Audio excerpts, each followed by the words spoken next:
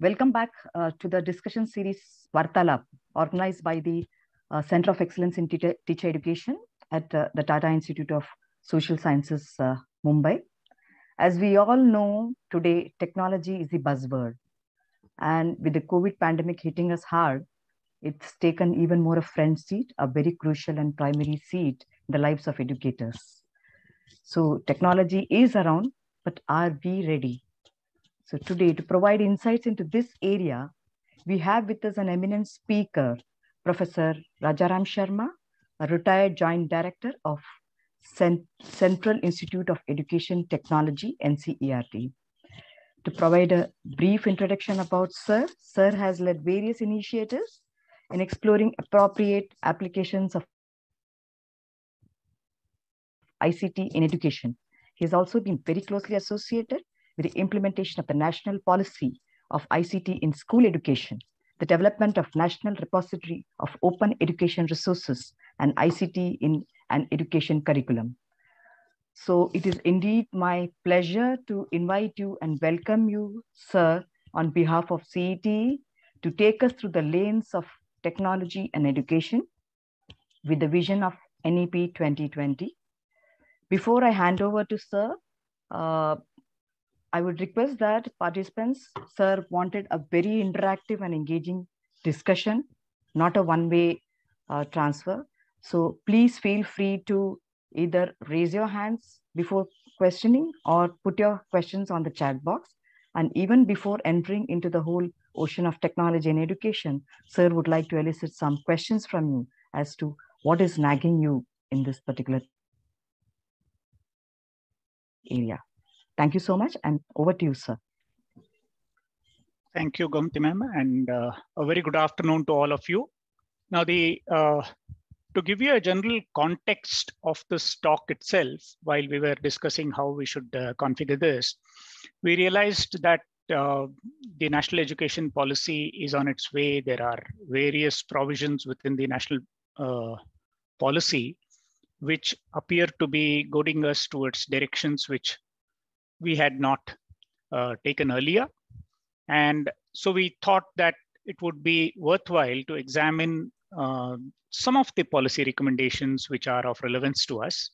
I'm given to understand that mostly we have teacher educators, practicing teachers, and perhaps a few of us who are preparing to become teachers. So in a way, the context is that all of us are associated with school education in one way or the other. And we'll try to locate the stock within that context. So we are going to look at the national education policy.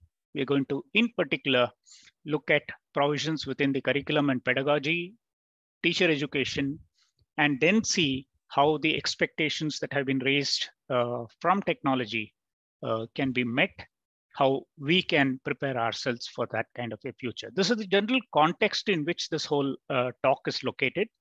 But however, if you believe that you would like to raise a few questions, which sort of gives me an idea as to the directions in which you would like this conversation to go on, I'd be happy to receive those questions. And I request Gomti ma'am to collect those questions. And if you believe that at any given point in time, anywhere during the talk, you would like to stop me and raise that question, I'd be very happy to take that. So with your permission, let me get into the presentation. So we have the new education policy. It's already a year or so since it was approved by the cabinet and was formally announced to the nation. Now, a few points of clarification about policies in general about the new education policy. That a policy is a kind of a statement of intent. Any government, any organization, any institution which intends to do something sets a kind of a set of, let us say, aspirations, a set of desires that it has, and articulates that in the form of a document, which we refer to as the policy. And then, therefore, I would believe that these are not rules. These are not, actions which have been mandated for the nation, but more a statement of intent of the government of India. So when you try to read the policy, you shouldn't be expecting these things to automatically roll out. It is not an implementation plan. And in fact, if some of you are curious to know how all the provisions in the policy are going to be implemented, there are two documents on the Ministry of Education's website. They are called Sarthak 1 and Sarthak 2, which sort of detail out what are the various measures that various institutions within the government are going to take in order to realize each of the policy intents. So in general, a policy is aimed at providing a guidance to investments. So the government has to deploy money, and each time that particular government departments go back to the ministry and claim or seek budget supports, this policy comes in handy for designing that proposal and for seeking investments. And it also, in some cases, as has happened in the NEP 2020, it will direct actions. It'll try to change certain things which are on the ground existing right now. And so those changes are something that we need to look forward to. So the natural question to ask is that the government, of course, is going to go about trying to implement its policy. As a citizen, what should our role be? And I look at a citizen not from a general point of view of someone who's on the road, someone who's into some other occupation, someone who is, let us say, not associated with the formal education system. Perhaps this policy will have nothing to do with that person. But if that person happens to be a government functionary, a person who's in some sense associated with the schooling system, it could either be at a school level, it could be at one of those BRC, CRC, DIET, SCERTs, or in some of the institutions which are in the forefront of providing education or researching in education, or in some sense associated with the policy framework and its implementation. It could be an NGO. Now, what is it that our role should be in this? One of the lazy roles that one can acquire for oneself is that we await instructions. We say, you tell us what to do and we will do it. And that appears to be the easiest way out. And perhaps many of us are going to opt for that kind of a role. But it is my appeal that one needs to proactively look at the policy recommendations, see if there is certain changes that have to, that are not because I want it, but because it's going to happen in any case. I'll have to prepare myself for that. And if I am an institution leader, or if in some sense I am a part of a larger group of people within the institution, I may have to prepare that institution for those implementations. So we will explore this further as we go along. And many institutions, many government organs have already initiated such actions. For instance, every state is going around preparing position papers on various topics in the policy. They're also going ahead with preparing the curriculum framework. And I understand that various states are going to prepare their own curriculum frameworks, and then the national curriculum framework is in some sense going to scaffold all of these preparations. There are many new initiatives which have been launched as a consequence of some of the policy directives, some of the provisions within the policy for helping the school system of the country. What if you are a teacher? What if you are a school owner, a school manager? What if you are a parent? Again, you might opt for, let's await implementation, let that happen, let the 10th standard board examination format be announced and I'll prepare my children for that, and so on. The other is to anticipate these changes and prepare for it. And some of these changes are something that we will get into a little detailing as we go along. And I again believe that it would be in our best interest to check out what these changes are, check out the time frame in which these changes are going to actually be implemented, and sort of work around these ideas and figure out what is it that is going to change and how one should be ready for those kinds of changes. What if we are an academic, a teacher educator, a researcher? What if you are in one of those NGOs which are in the forefront of educational transformations, or working with rural communities, or working with groups of people to help them seek education? I believe that this group of people in particular will have a much larger role to play, not so much as a watchdog to this whole process, but to monitor the developments. When are things going to happen? What things are happening? How are these things being received? How are they being acted upon? Keep a watch on it, reflect on it, because I believe all of us have the role of a thought leader. Someone who, thanks to the background that we have, thanks to the fact that we read a lot about various not just policies, but also implementations of policies across the world in various countries, in various education systems, we have the advantage of acquiring an understanding which is going to be slightly deeper, which is going to work around some of the ideas that are being proposed. And we are in a position where we can provide feedback, not just to the implementing agency, but also perhaps to people who are going to be directly affected by it. And I believe that many of us will have the opportunity, and we should seek that out, to participate and guide direction of actions. For instance, you might want to be part of the National Curriculum Framework actions. You might want to be associated with textbook development. You might want to help with the examination reform part of it, or with the technology implementations that are being, or with inclusive education, or with gender education, and so on. So essentially, this group of people, the academics, the researchers, they have a much larger, much deeper, much responsible role in focusing the people's views around the policy and its implications, and also to guide various actions that are going to emerge from that. So what is it that in the context of our conversation, and I'm delimiting this to only those issues which typically some of us teacher educators, teachers, people in schools, or people who are going to become teachers in schools are going to be concerned with. Amongst the policy recommendations are certain long-term structural changes that are going to come about.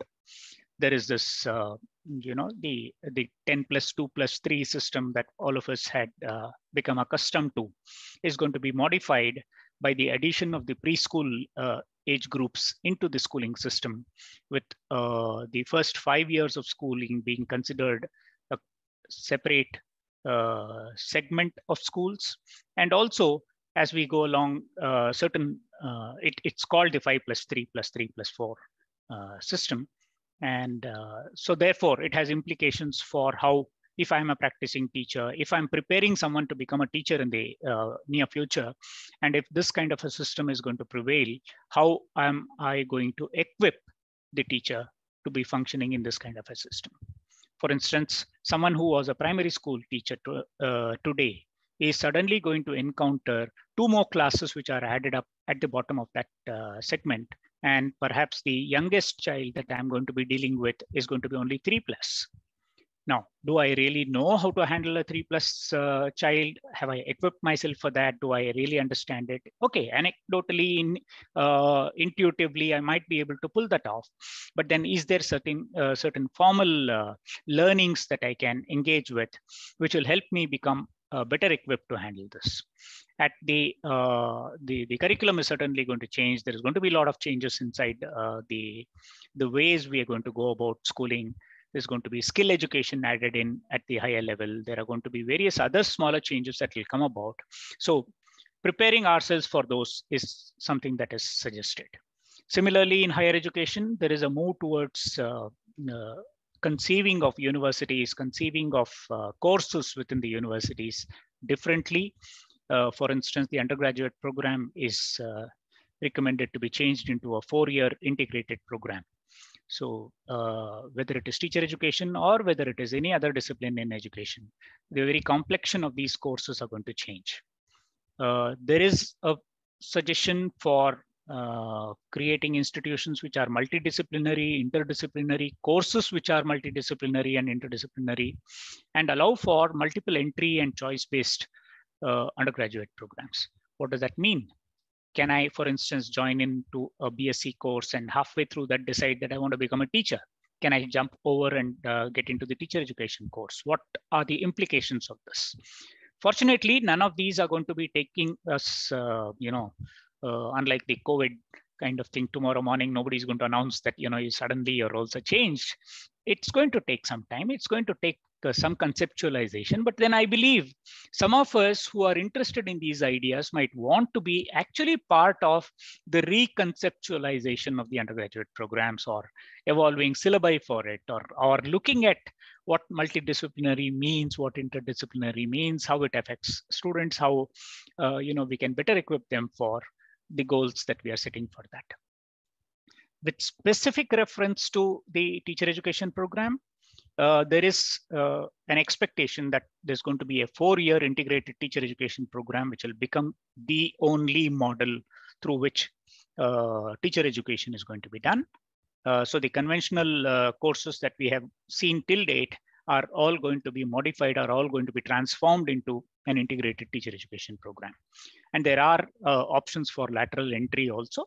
And all of you have access to the policy document, so you should be able to look for what these changes are and keep abreast of what developments are happening in various institutions. For people who are in the forefront of institutional management, you might have a challenge of looking at what happens to your institution, what kind of faculty are going to be there, what kind of other resources do we need to build around, and so on.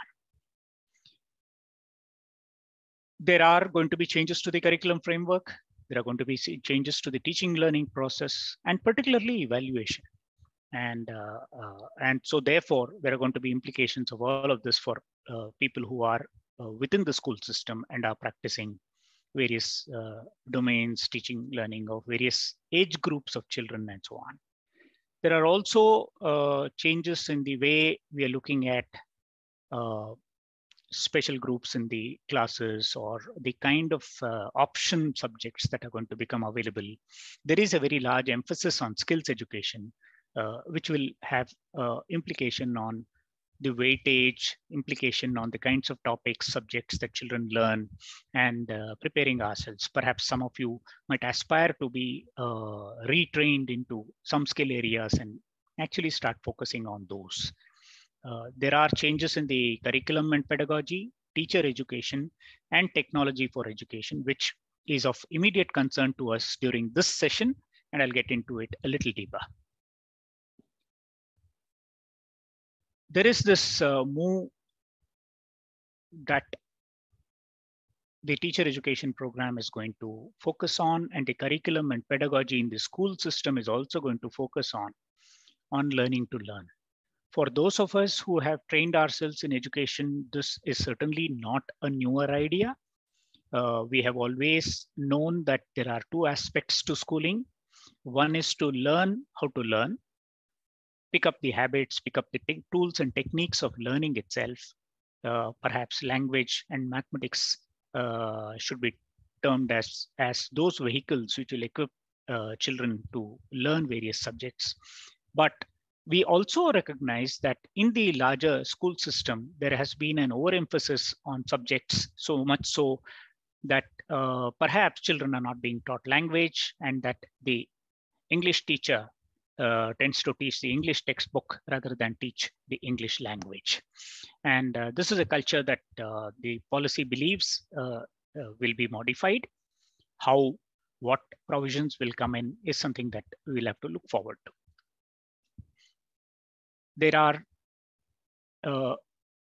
re-emphasizing of creativity, critical thinking, logical decision-making, and innovation, which will have implications for how the topics are packaged, how the textbooks are written, how the chapters or activities inside the class are going to be treated, how the examination is going to test for these newer, let's say, newer objectives that we are setting for ourselves.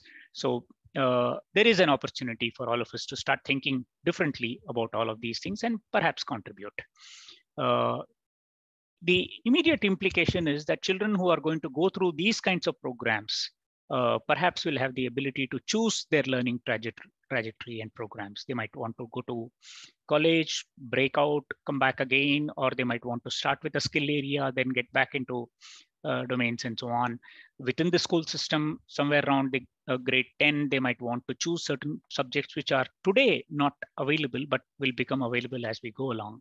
In a way, the policy is a progressive intent of trying to meet the requirements of the job market, meet the requirements of individual aspirants and develop their faculties in a way that they can make the most of the opportunities in the job market, opportunities in higher learning, and so on.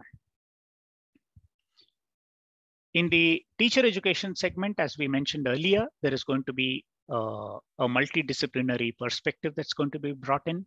What does it mean for the syllabus of teacher educators? What does it mean for how we prepare teachers in our classrooms? What does it have as an implication for the kinds of activities, the kinds of learning experiences we want to provide to the practicing teacher is something that we may have to reimagine.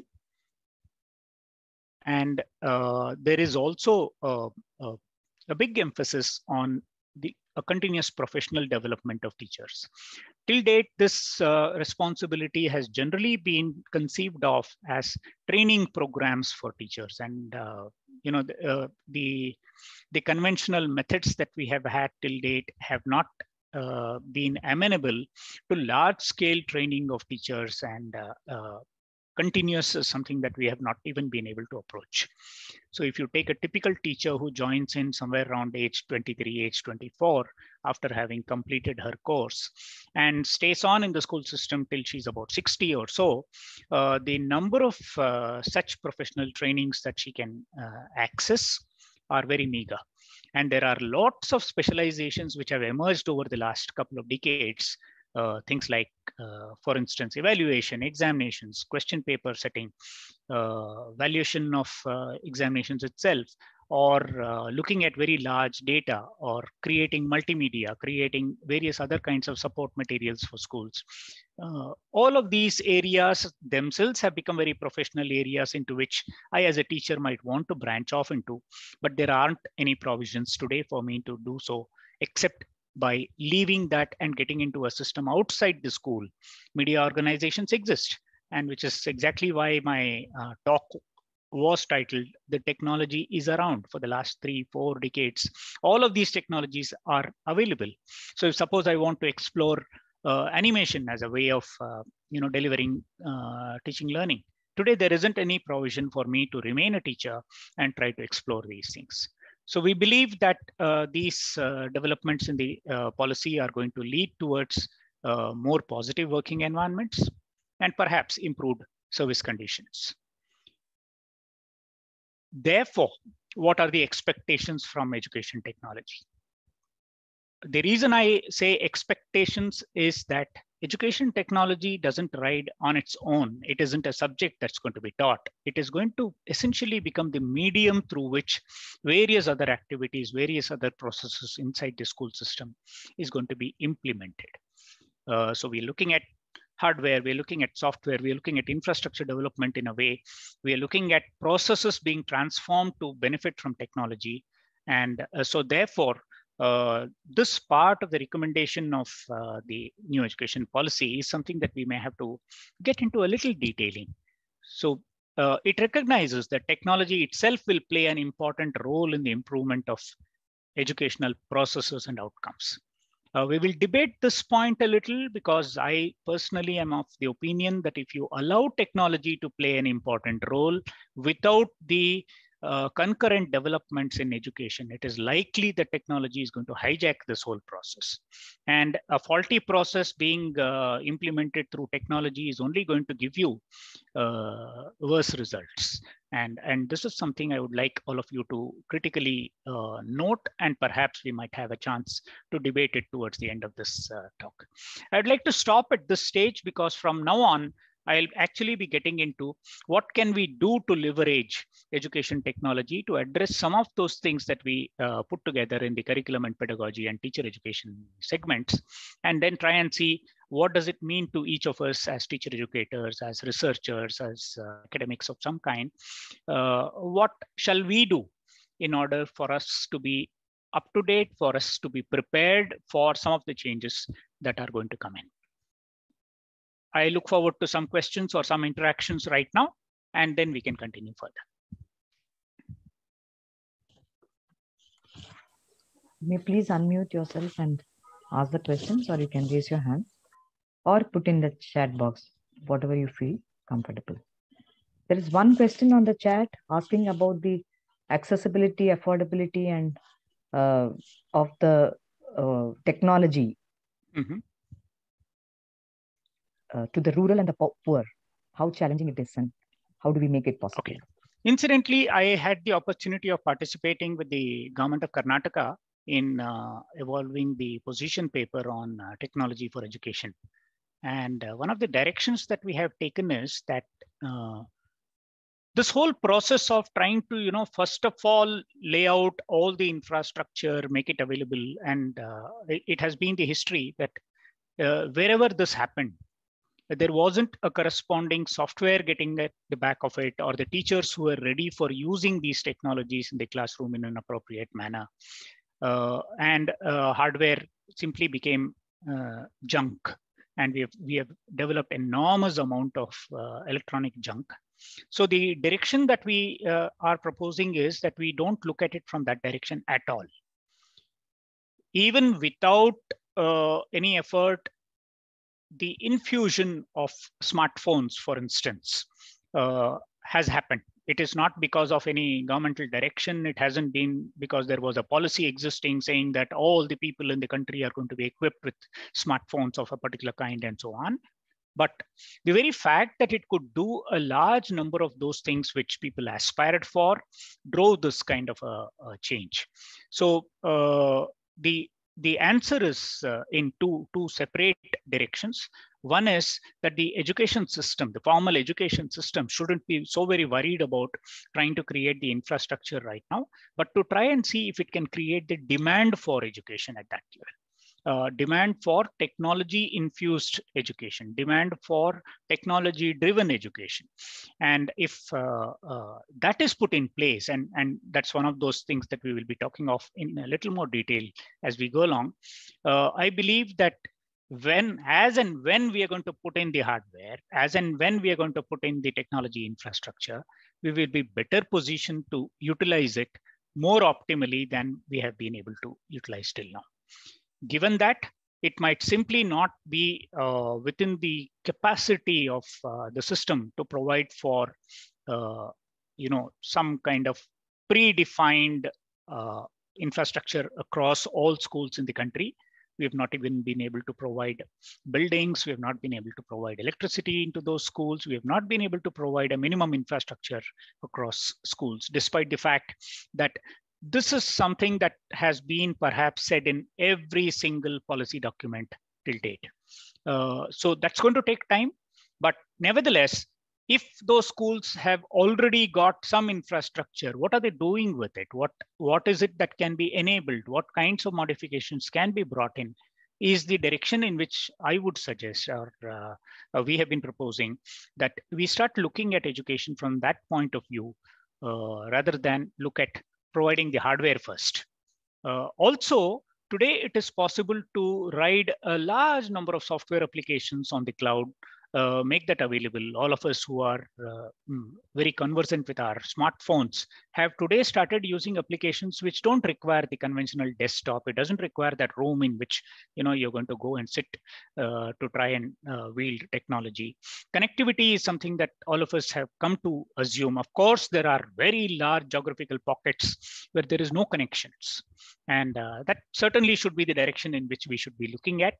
But I believe that if we can provide connectivity and connect people to the web, a large part of this technology vehicle would already become available to people.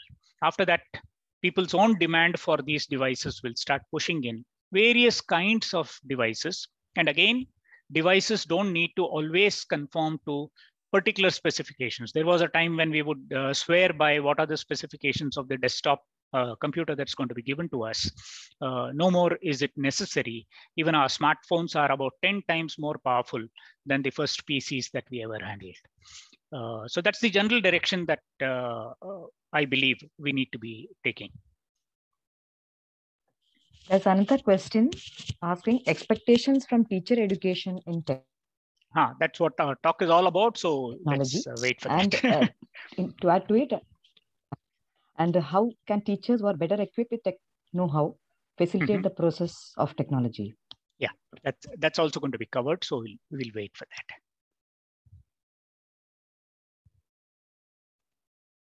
Shall I continue? Yeah, if there are no questions, you can. Please feel free to put the questions on the chat box. In the meanwhile, sir can continue with the presentation. Okay. So I'm continuing with the presentation on the expectations from education technology. And some of you who had anticipated this kind of a thing, appropriate integration of technology into all levels of education. You see, these are nice sounding phrases, perhaps very good intent, but it will have to be supported by a lot of other planning processes, a lot of other preparedness on our part before we can reach to the point where we look at integration of technology into education.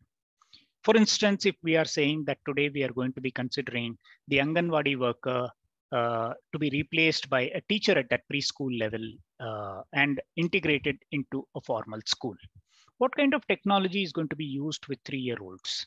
Or if we are going to talk in terms of continuous professional development of this teacher, what kind of technology devices are we talking of? So it would perhaps require a much more detailed elaboration of what constitutes the use of technology in teaching learning before we start jumping to that point where we say we are ready now to roll out education. And this is something that all of us learned the hard way when we started using online education as the only vehicle to bridge the gap during the COVID times. And we know what the consequences of that are. And any one of us who have kept abreast with the number of children who were denied education, who were not only because there was no access. In fact, many of those children who had good smartphone devices with them exclusively with themselves could also perhaps not benefit from what transpired on that medium. So it's not about the device, it is not about technology, it is about what happens on that technology, which becomes far more important. And I believe that directions of that kind will have to be insisted upon, and we as teacher educators and researchers have a role to play in that. So what are the propositions that I am looking at? What is it that I believe a technology can do to us as teachers or as teacher educators? There was this question earlier, which I deliberately postponed, which is to do with this whole concept of technopedagogy. There are people who believe, and particularly those who are influenced by the Intels and the Microsofts and the Googles, all the salespersons coming and telling us that the revolution has already happened and that all you need to do is to access this tablet or this device and so on. They tend to believe that technology is going to bring about the change. That a classroom which wasn't doing problem solving, a classroom which wasn't engaging adequately cognitively with the subject that was being taught, just because it now has an access to the internet or it has access to these 10 websites, is going to suddenly transform itself to processes which were inherently not a part of that classroom process. My own experience over the last 3-4 decades with this kind of thinking has told me that that is simply not possible. That technopedagogy rolls itself out completely differently in different subjects at different age groups for different purposes of education. And if these processes already exist, if teachers, for instance, have been working with large data sets, technology provides a handle, it provides a convenience, it provides a way in which we can do things which are certainly magical, certainly things which we could otherwise have not done. But if we try to believe that a connection to the internet is going to transform, it is going to only transform the blackboard into a whiteboard, the whiteboard into something which is called a smart board, making the children and the teachers in the class less smarter.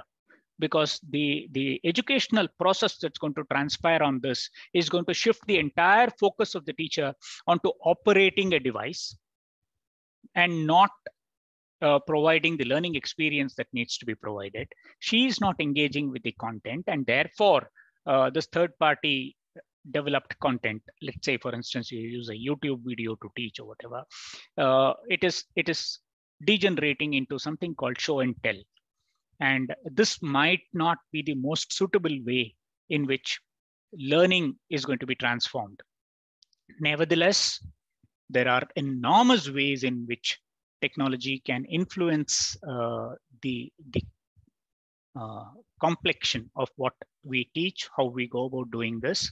And be it the language teacher, be it the social sciences teacher, be it the teacher educator sitting here, there are large numbers of technologies which go much, much, much beyond the conventional office package or a graphics package or a connection to some media resources on the web.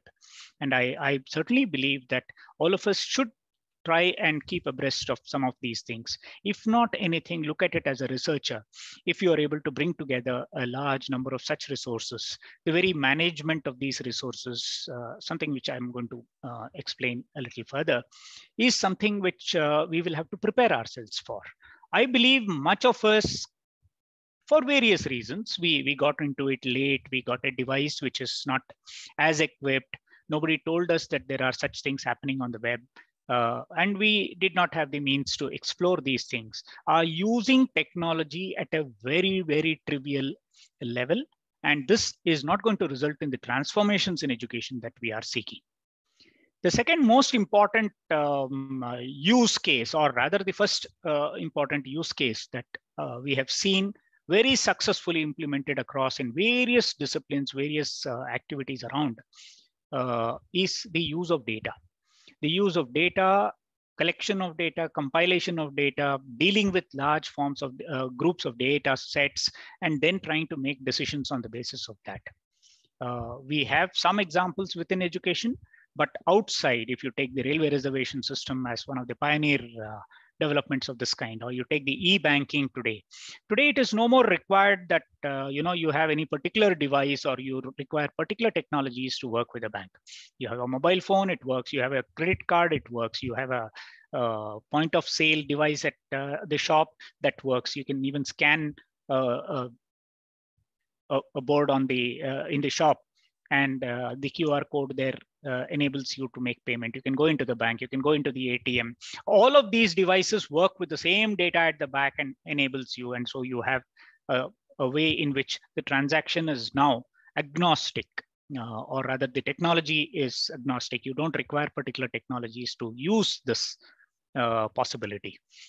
Very similar processes in education can be brought about, but not so much about the device, but about the data itself. Every school is sitting with enormous data sets, enormous understanding of what those children are, what their developments are, what kinds of processes we are putting in. And it is high time that we look at deep ways in which we're going to look at data and allow these the kind of decisions that we are making in school be influenced by these data sets. There is this third and for social scientists a very troublesome issue, which is that of almost trying to convert the teacher into a technology. Almost treating a teacher as some kind of a device through which the curriculum, the syllabus, the textbook, the course, the examination can all be pushed in to large groups of children. So the teacher loses her identity, loses her professional status in this whole process, and all the training, all the idealistic aspirations that she has had are not being given that opportunity to blossom out. She is indeed the only point of contact with the children, and no technology, no system, no larger groups of people outside have the same influence, the same capacity to build up children, to develop capacities in children, to show them the world, to get them to participate in processes which enable their cognitive development, their emotional development, and so on. So to me, if I were to list out the goals for education and ask how technology can perhaps service these goals, I would list these three, not necessarily in this order, because there are constraints coming out of the infrastructure that we are going to place, constraints coming out of the preparedness that we already have. We will not have time to get into the technological complexities of each of these wish list that we are preparing here. But technopedagogy is something that certainly should be looked at. Informed decision making coming out of the data sets that we have with us, or data that can be collected, is one other area. And then most importantly, each of us teachers aspiring to recover our professional space, recover our identity, so that we can meaningfully reach out to children, not at the instance of a system. We are not machines who are going to prepare children for the 12th grade or the 10th grade or the CET or the NEET or whatever else that it is. But I believe that each of us as human beings are extremely responsible, extremely equipped to deal with individual children and help them grow. So how do we go about doing this? What should be the preparation for us, and what is it that will help us go and do all of these things? You could be the teacher, you could be a teacher educator, you could be a researcher. All of us are dealing with information. All of us are suddenly encountering a deluge of information.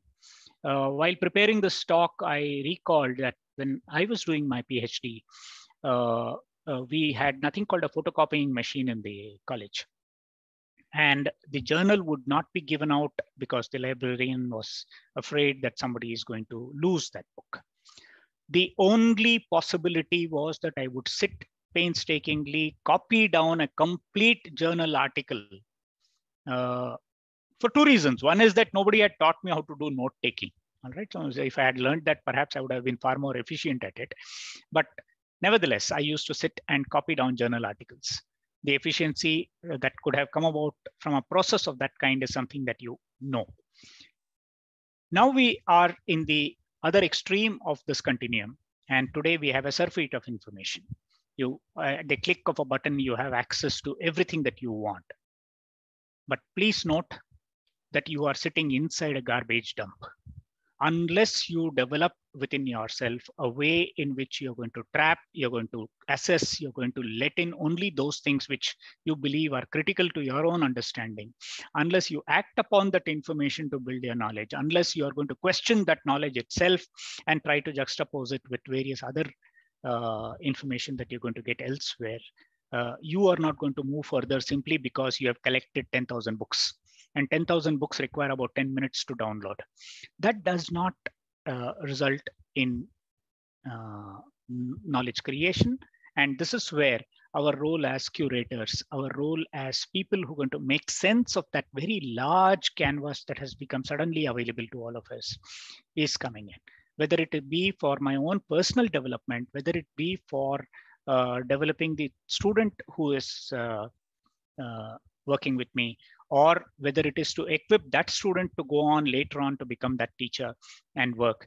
Curation is a process which all of us must concentrate on, learn. And again, technology on its own is not going to curate. I can list out 10 software applications or 10 websites or 10 possible ways in which information can be processed, packaged, moved around, put into various kinds of collections and so on. But that's not going to help. The very process of when I use a keyword on Google, what keyword am I using? What results are coming out as a consequence of that keyword? Is this keyword appropriate? Shall I change the keyword? Shall I go deeper? How do I modify it? What newer keyword shall I attach to this thing? And then when I download something, how reliable, how valid is the information that I'm getting? There used to be a time when we would believe that, something which has been published, something which is inside a peer-reviewed journal, something which has been coming out of some very big authoritative names in the world was all truth. Gone is the day when such credibility is associated with information. The only way I'm going to not allow junk to get into me is by holding a good, strong, robust filter in the front, and try and act upon that information at that level, reject it when it is not yet a part of my system, and then process it adequately for me to, critically question it each time, check it out with various other things, try and apply it. That's the only way you can do that. And curation is not a question of simply collecting large amounts of information, but about trying to meaningfully package that, keeping the target audience in mind. If I'm working with middle school children, what kind of curation should I do? If I'm working with high school children, what should I do? It is not only about media resources. It is not only about teaching learning resources. It is about learning itself.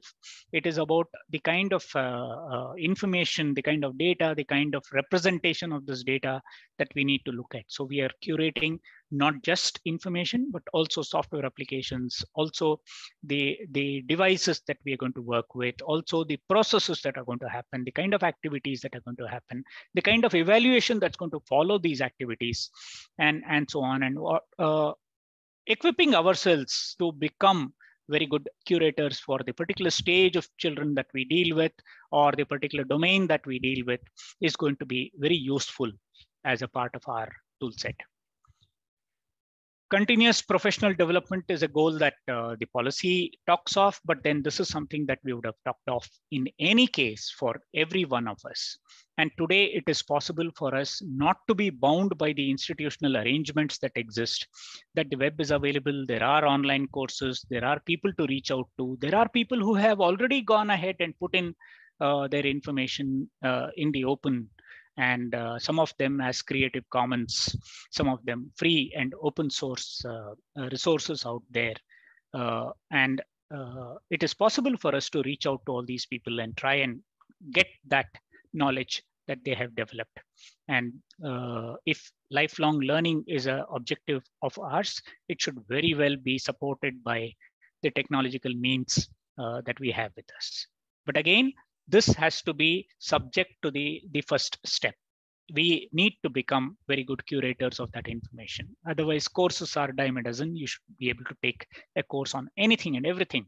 But how good is that course? How strong is what that person's opinions are? Are they valid? Do they work with my group? Do I have to modify it? Questions that we need to keep learning to ask and filter out information. What this does is that it allows me to reach out.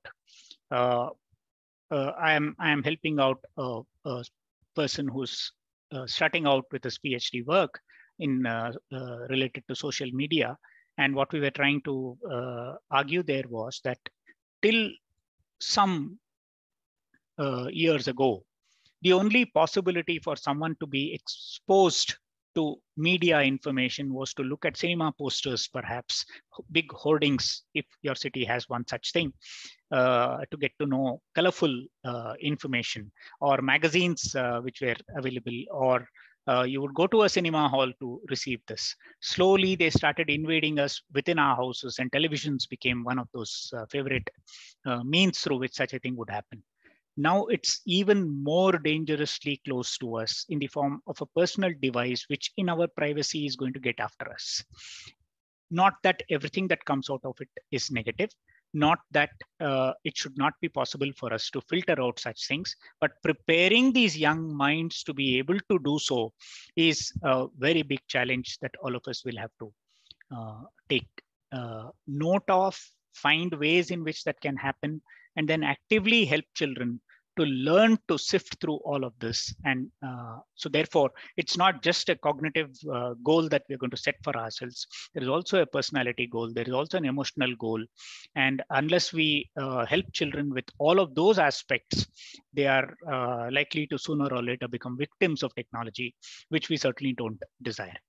Within the teaching community itself, there are teachers who are going to be in very small schools, isolated from everybody else. We have heard of the single teacher schools, for instance, that the very process of going out to the school in the morning and coming back from that school is going to be so exhausting that perhaps asking this teacher to do continuous professional development, asking this teacher to spend enormous numbers of hours curating information and try to become that small researcher who's going to help our children is certainly a very, very, very tall order. And these are teachers who require all the help that we can. And fortunately for us, one of those ways in which technology enables this kind of networking in a way is to build communities of people. And these communities of people can become professional communities. It can become communities where teachers are helping each other out, where teacher educators, where people who know something about something are able to bring together people and help guide these processes. It need not wait again for that formal training intervention, for that seminar to be held, for that conference to be held, for that event where I'm going to go and listen to someone. It is possible for me to sit where I am and reach out.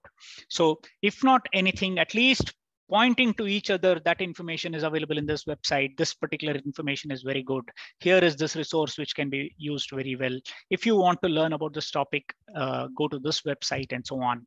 Even if this level of initial activities can be initiated and slowly leveraged to become, to raise the level of discourse in these networks for critical transaction of information there, and helping these teachers question the data that's available, question the material that becomes available to them, and also help them figure out how technology can be used for teaching, technology can be used for learning, and one is not the same as the other, of how technology left alone with children can do wonders and how the teacher would enable that kind of wonder to happen in the classrooms. These are some of those ideas which I believed were very useful to us, are certainly going to be enabled through the policy, and it might take its own time, but there is a fascinating future for us in preparing ourselves for that kind of a world.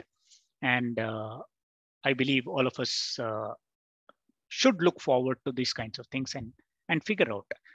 But then finally, if I were to try and see how all of these things will package itself, as I mentioned to you, technology on its own will not deliver. In fact, it used to be a very favorite idiom in computer programming, that if you put in garbage, you're going to get out garbage. And that is even more true nowadays. And therefore, bringing in the transformations that we seek in education, in classrooms, in teaching, learning, in helping children learn, in the resources that we have for teaching, learning, that has to precede the choices of technology.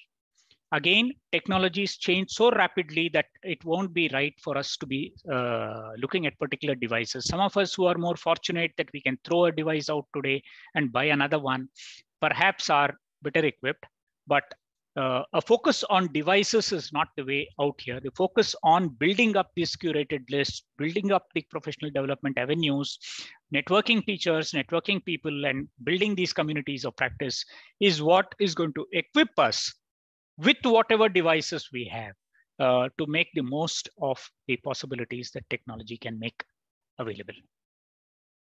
I'll stop at this stage and we'll be very happy to engage with all of you in a discussion. If you want to continue this conversation, do send me an email. Thank you. I think most of the questions posted on the chat have been responded to. Yet, if anyone want to personally extend that question or elaborate something, please feel free to do so. In fact, the aspect of professional development for teacher educators, the way you have put it, sir, is really welcoming, because that is what is really needed today. Some of you who have asked these questions earlier, if you believe that the answer was not completely answering your question and would like to repeat it, you're welcome. For instance, I see something about Divyang friendly education software. If you would like to re-ask that question, if you believe I have not adequately addressed it, I'd be very happy to. That's just an example. Anyone asking any question? Yeah, you can please unmute yourself and ask the questions. There is one question that's asked, how has TEI, that is Teacher Education Institution, to start with preparing for NEP? I presume that's what the talk was about, but I would welcome that person to perhaps clarify the question. Maybe there was something else that person meant. Yes, sir, the talk was very nice and very much in that direction. Myself, Dr. Kaushal Yadav, has asked this question. I'm a teacher educator since last 25 years in a Grantinate College in Ahmedabad, Teachers Training College.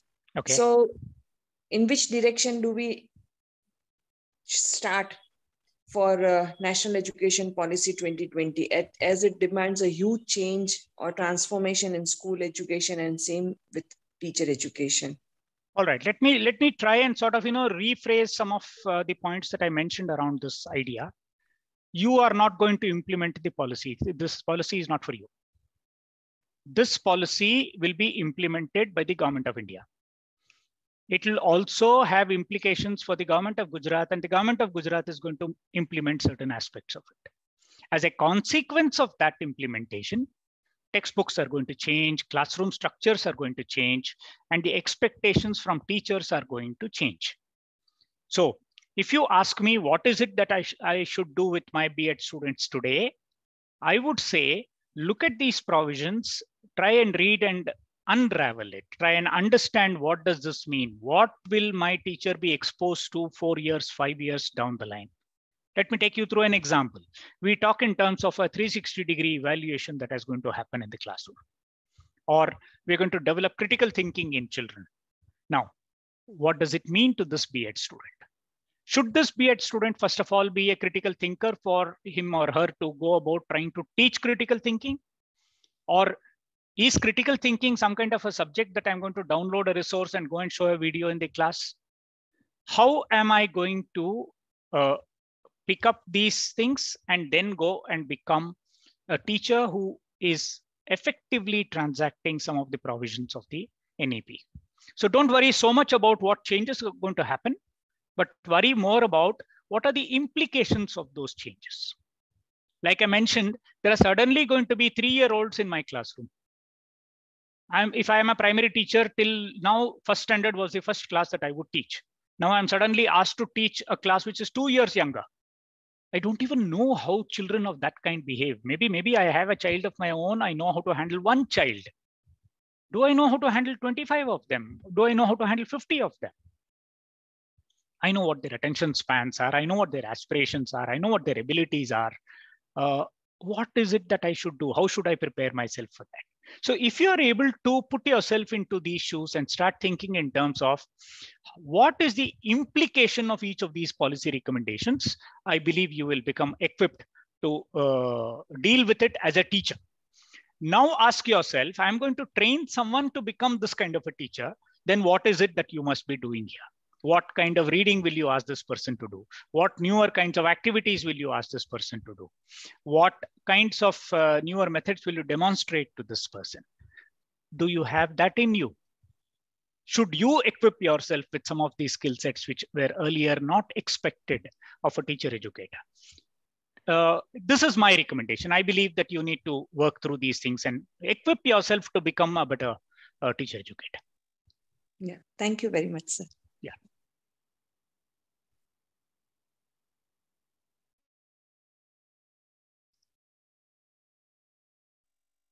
So one more doubt I am having, for me to, in the policy, they have written that standalone institutes of teacher education institutes will be discontinued and they will be with the multidisciplinarity modes now. So I think the government has still not yet clarified the roadmap for that, right? See, if you read this document called Sarthak that I mentioned to you, this is a document which is a kind of a implementation roadmap. And in that, many of these changes have been, it's not something that's going to happen tomorrow. It's going to take a very long time. By 2030, we are expecting the new teacher education courses to be in place. Likely that your state is going to take a little initiative and bring about these changes a little earlier, but there are institutional arrangements that have to be changed. Today, for instance, you are working inside a college of teacher education. Perhaps you don't do anything else. Now, will you start the BSc part of that program, or will the BSc college take you in and start the education part of it? What does that 4-year syllabus mean? What is that institutional arrangement that will have to be made? What are the kinds of credits that you are going to get? Who is going to teach both curriculum and pedagogy here? Now, all these things are going to take enormous amount of time to settle in. So I don't believe that that should be an immediate concern for any one of us, but there are certain things that are going to change tomorrow. There are going to be new textbooks. There are going to be new, methodology expectations. There are going to be training programs which will become available, or you might be asked to host training programs for the teachers of Gujarat. Equip yourself for those immediate things. Nevertheless, I would suggest you look at the policy and the Sarthak document for you to get an idea of in the immediate next 1-2 years, what is it that is going to happen? In the next 5 years, what will happen? In the next 10 years, what will happen? And how you can prepare yourself for that. After all, you're also seeking this as an opportunity to become a better professional in that direction. Yeah. Thank you, sir. Thank you. Okay. There is a question about how a normal classroom teacher can become a part of these communities. I believe that even people who are on the road today are a part of communities of people. What do? You will notice that they are forever on their mobile phones. Who are they speaking to? It's not that obviously they're going to be having only one number on their mobile phone list. They have a network. We are referring to these networks, and these networks today have become even more powerful with all the social media platforms around. Except that if they continue to share good looking photographs and say good morning, good afternoon, good evening, good night, or say what is it that I cooked today, that's not going to become a professional community. So it's a matter of who is going to initiate it. Any one of us can initiate it. If there is already a group, you can ask to become a member of that group. If there are a group of, for instance, you might be a science teacher, a large number of science teachers across the Sahodaya, for instance, in the private school system is one such example. We're only looking at an electronic analog because then that liberates us from physically coming into a meeting or going and meeting someone or so on and so forth. That electronically, where I am, perhaps I'm commuting back from school to home and I spend about half an hour to 45 minutes on a bus, I should be able to participate in this kind of a network. I should be able to ask questions. I should be able to seek help from someone. I should be able to provide this help to someone who does not have this. Maybe there is someone who requires some explanation which you have, but that person doesn't have. This is what we mean by saying creating this kind of a network. How big should that network be? It need not be an all India Teachers Federation kind of thing. There are 10 teachers, well-meaning people who believe they can be of help. These 10 people get together and solve their own problems. So imagine that in your chawl, in your apartment block, you created a small little club which is sharing something today. It could be knitting, it could be cooking, it could be going together on picnics, it could be doing yoga in the morning, it could be anything. We are looking at analogous ways in which people can come together and professionally help themselves upgrade and start doing their work more effectively than what they would have done alone. This professional isolation is the target of this kind of a group. There may be lists of groups of this kind, but I would suggest don't bother. Don't bother. You will come to know of it. Right now, you simply call out 10 of your friends who are like-minded and set your own group. Start your own little group on Facebook or on WhatsApp or on Telegram or whichever other channel that you are all very comfortable with. Start doing this. You will notice that you would perhaps become the largest such group. But nevertheless, people who are in institutions, there must be enough number of examples of other people. You can also do a web search on this to figure out what are those communities, but don't wait for that. Very likely that there is an Australian group of teachers who are doing something, and that might not be very relevant. It's certainly useful to peep into these groups also to figure out what is happening there. You might want to become a part of those groups, but start your own group if one doesn't already exist within your community. Just to come in here. Yeah. Kamalji, we at our center do have a community of practice of teachers. We do conduct synergy with schools and school teachers. So you can definitely contact us via email. So you can be a part of the community of practice of teachers. There was this question about AI in education and how much is it effective. Right now, there aren't very meaningful applications of AI. You look at it only in terms of large-scale data being processed. Okay, we did a little experiment a couple of years ago looking at the 10th standard online mark sheets that become available to schools.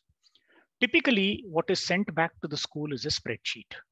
Now, the spreadsheet has data of, it's a typical listing of all the children, what mark have they got in science, maths, English, and so on.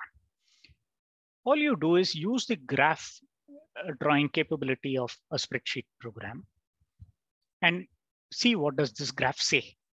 How many of these children have, are clustered towards the bottom of the school? Who are these children? Why is it that after 10 years of being inside that school, they're still there? How is their mark in English contributing to their mark in social science or in science? Are their marks in mathematics in some way correlated with their marks in English? You yourself as a teacher of that stage were aware of who this child was. Can you say why this child is here at this stage? If you are a school manager, can you look at that data and think of how it could have been different? How more and more children could have performed in that school? Now, this comes about because you are doing this kind of a data analysis. There is a possibility that over a period of time, someone is going to give you more intelligent tools of this kind. Someone is going to give you an access to a web portal where all you need to do is dump in your data and then you will be able to figure out lots of things. But let's not get carried away by labels that have started floating around. Somebody started saying data analytics. Now we say artificial intelligence and so on.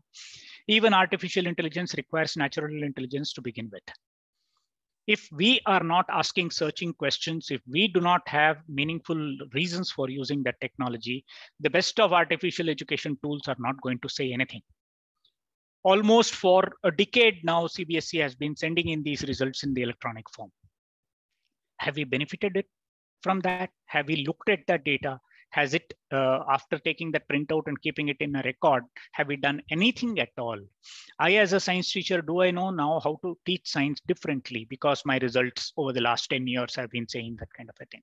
These are the directions in which I believe we need to start looking at so that when the tool becomes available, I am ready to jump onto it. We could perhaps suggest to you right now, if you already have made some inroads into this as to how this can be done, but I believe the focus should be on our own preparation for a technological future rather than searching for the tool to download today. Yeah.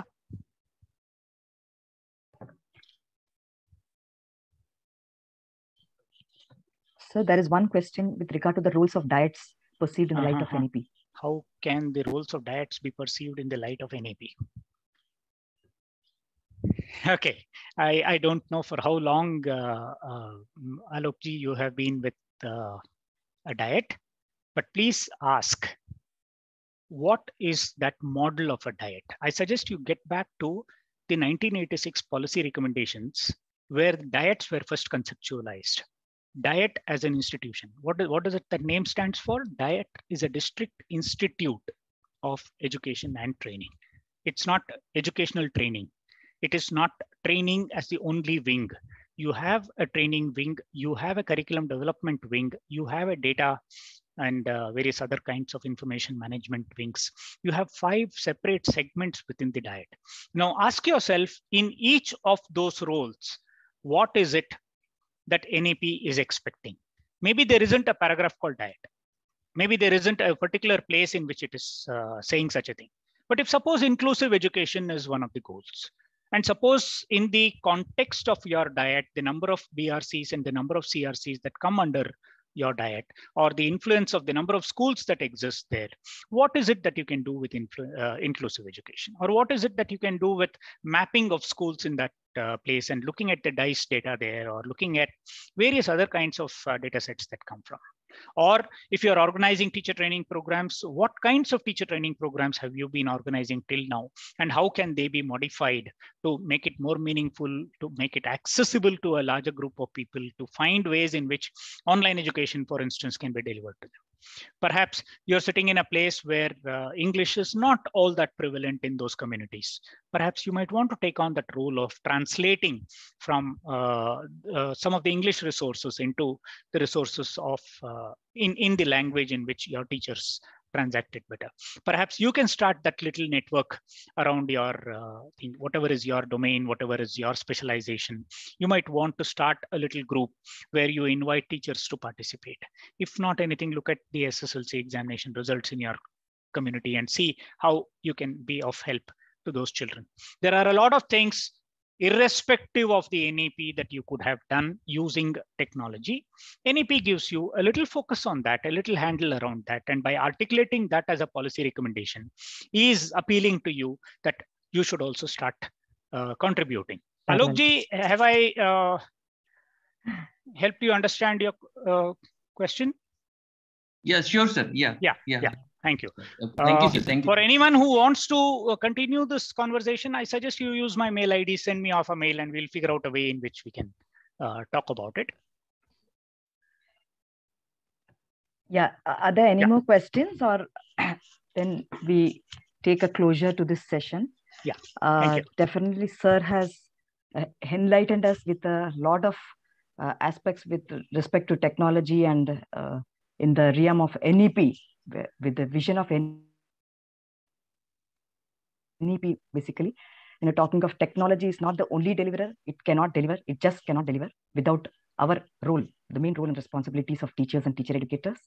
And very nicely, he has given us a role of appropriate curators, meaningful curators, and being lifelong learners, professionally developing continuously. So it was a very enlightening talk, sir. And there are a lot of takeaways from this. And we hope to, implement this and incorporate this in our professional lives. I take this privilege to thank you for sparing your valuable time and coming here and giving us this talk and discussing with us and answering our questions. Very, very thank you, sir. And and thank you, audience, all of you, for participating here and posing your questions. We will come again with Vartalap discussion series next month, tentatively around 10th March. We'll definitely email you the exact dates and time. And probably mostly it will be around theme of mathematics education. So see you all again next Vartalap.